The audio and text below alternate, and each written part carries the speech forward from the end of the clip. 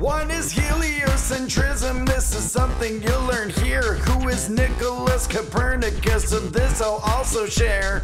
For over 1500 years, ancient man thought the Earth was the center of the solar system. That was what was taught. This theory was called the geocentric model shown here, which means the Earth was the center of the universe. I do share. But in the 16th century, things began to change. A man named Nicholas Copernicus to decide to rearrange. He introduced a new and at the time crazy theory, placing the sun or soul in the center of the solar system. You can see this new theory of the solar system revolving around the sun was called the heliocentrism model. To say it is so fun.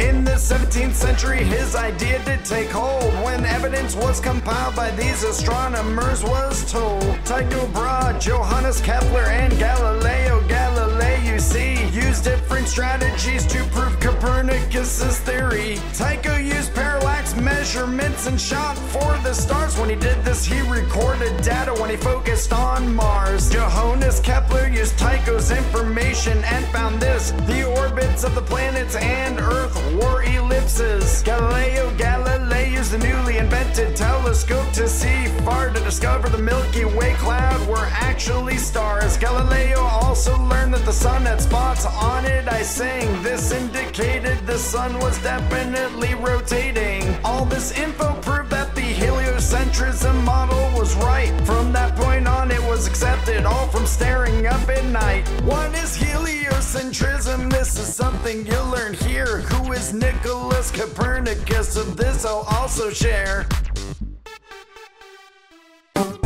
Check out the new KLT Geography channel with new videos every Saturday.